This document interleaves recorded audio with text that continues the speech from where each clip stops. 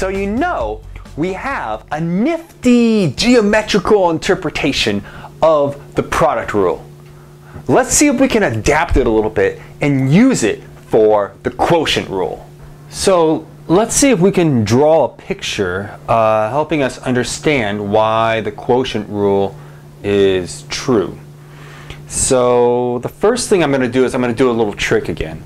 I'm going to say this is equal to q of x, and here q stands for quotient.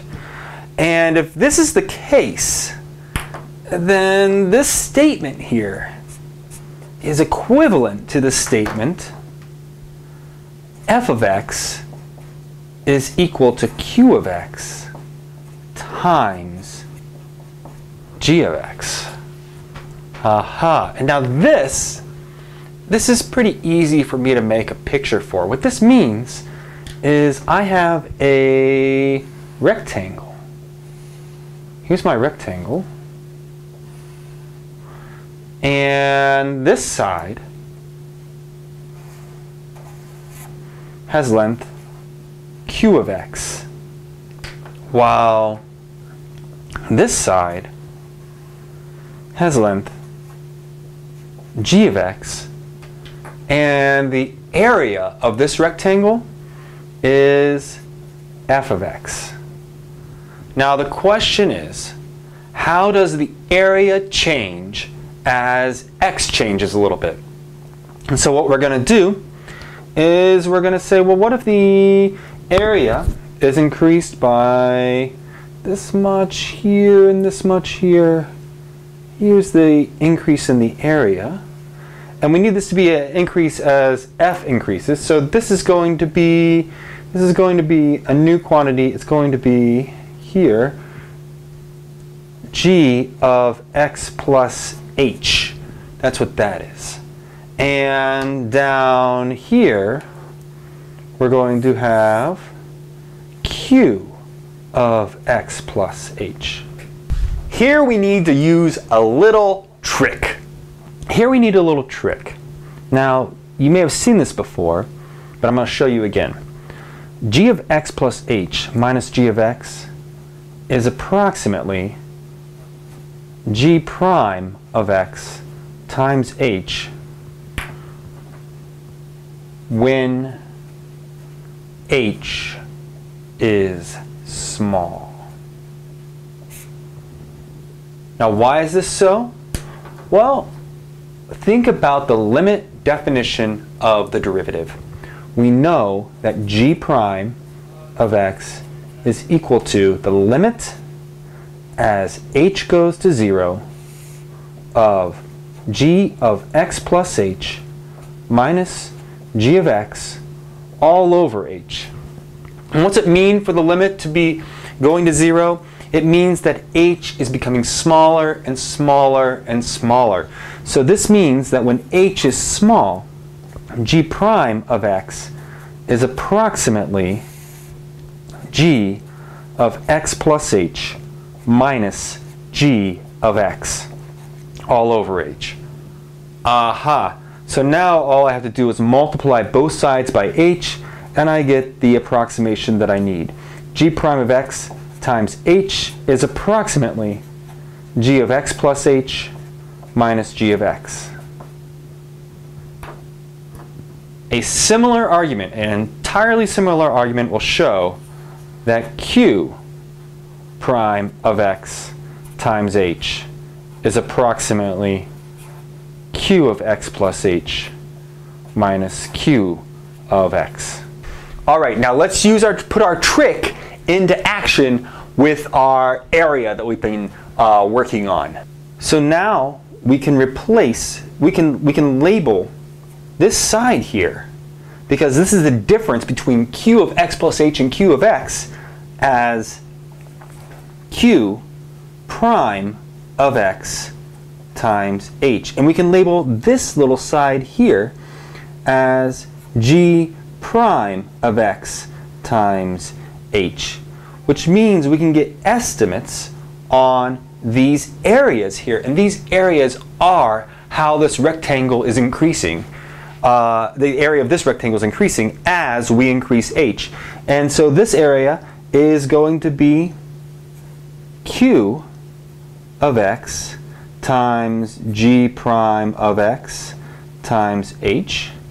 This area here is going to be g of x times q prime of x times h. And this area here, right there, is going to be g prime of x times q prime of x times h squared. But we know something else. We know this whole area here that I'm going to now shade in orange. All three of these pieces together are equal to f prime of x times h, because the entire area is equal to f of x plus h, and this area here is equal to f of x, and we know that these are approximately equal, approximately the same when h is small. Putting our areas together from our previous work, we see that we have f prime of x times h is equal to q of x times g prime of x times h plus g of x times q prime of x times h plus g prime of x times q prime of x times h squared. Now look, every term has an h in it, so let's go ahead and cancel those. Cancel, cancel, cancel, except for this one because there's two h's, so we'll keep one of them around. Next line, f prime of x is equal to q of x times g prime of x plus g of x times q prime of x plus g prime of x times q prime of x times h. And what do we remember about h? Is that it's really small. It's small, so this term can be forgotten about. And so now we're going to keep on, we want to know what q prime is, so we're going to keep on solving for q prime.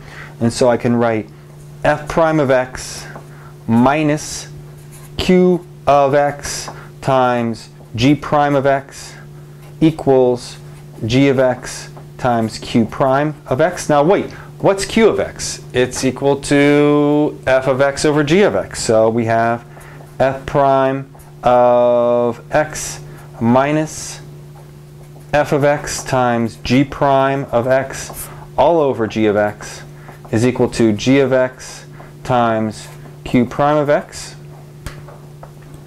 So now multiply both sides by g of x, and we're going to find f prime of x times, divide both sides by g of x, by g of x minus f of x times g prime of x over g of x squared is equal to q prime of x. And now we're going to combine these fractions to get f prime of x times g of x minus f of x times g prime of x all over g of x squared is equal to q prime of x. And what's q prime of x? From our definition, it's equal to d over dx of f of x over g of x. And this is our friend, the quotient rule. So there we have it, a geometrical interpretation of why the quotient rule is true. Time to do some more math.